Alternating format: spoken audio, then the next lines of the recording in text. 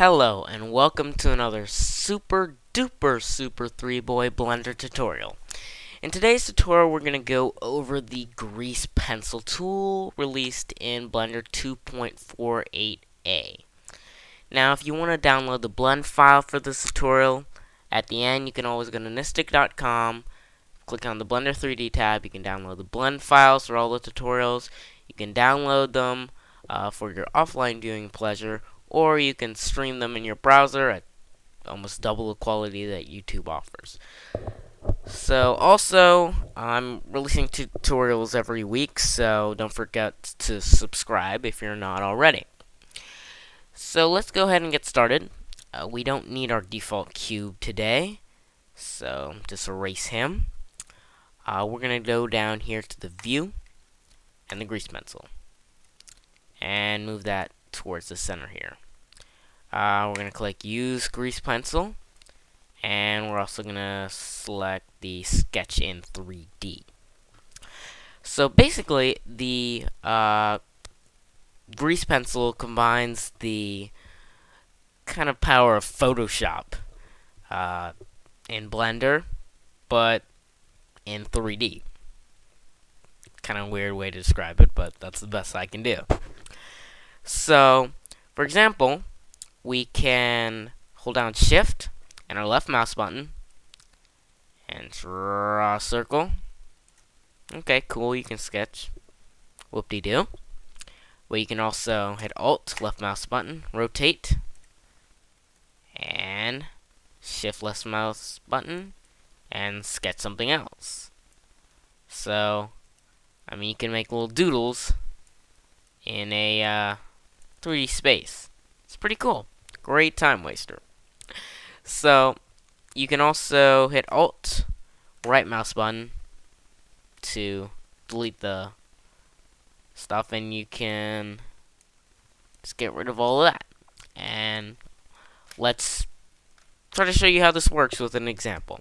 So, for example, let's make a little cube scene, just something simple, and this is just used for rough drafting, whether it be animation, trying to animate a character. You can quickly just draw down how you want it to look, or you can sketch out a scene like I'm going to show you here, or at the end of the tutorial I'll also show you, you can actually freehand in here and convert it to a mesh and use it straight into your scene.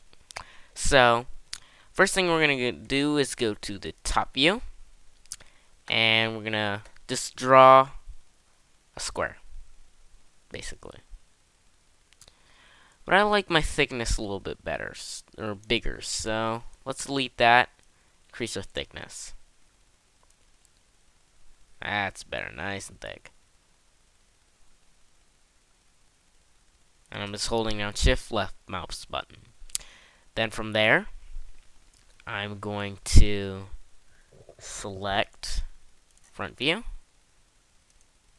go there, go to top view, go here, and I'm going to draw one of the sides of the cube. So go back into front view, Shift left mouse button, bring it up, side, and down. That's basically one side of the cube right there. So, numpad 6, if you're using laptop, FN, O, or thereabouts, Shift, whoops, Alt, right mouse button, and just kind of draw it out here. See how that looks? Looking good. View, front view, rotate it. Again, numpad 6. Kind of get a view of where we are. And we want to put the cursor where we want our stuff to go, so it's in the correct orientation here. Okay, front view, and then Shift left mouse button. That drew it. Let's actually go back into front view, rotate around, and complete this up.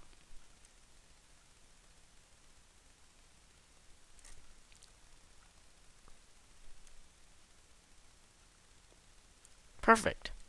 So now we have a 3D sketch cube that we just made here. So let's also add kind of a background, make it kind of into a scene. So let's go to top view, drag a larger box around this one, and double check it. Looks fine. We're going to draw sides on two of these edges here. So get it correctly orientated. Zoom out. Shift. Left mouse button. Over here. Here. Here. And I just drew a side. Let's also go front view.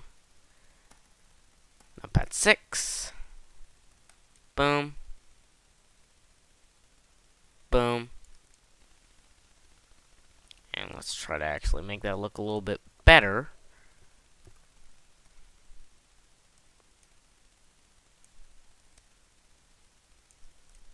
And ta-da! See how we made just a simple cube in a kind of walled area here, just using the grease pencil tool. And basically you can just use it to sketch out things like this in 3D. So after you get a feeling of how you want your scene set up, you can go ahead and stick in your cube and do your modeling and such. Also, you can convert to something like a path, a bezier, armature. Do one of these, do an Alt-C, and it's a mesh now. And you can have all sorts of fun with that. So, I mean, with the new grease pencil tool, you can plan out your scenes, kind of sketch out what you want to do, or with that convert to Bezier and then Alt-C to convert to mesh, you can actually create little objects carefully, emphasis on the carefully, and paste them right into your scene. So I hope you learned a little bit from this tutorial using the grease pencil tool, and I hope to see you guys in the next tutorial. This is Super3boy out.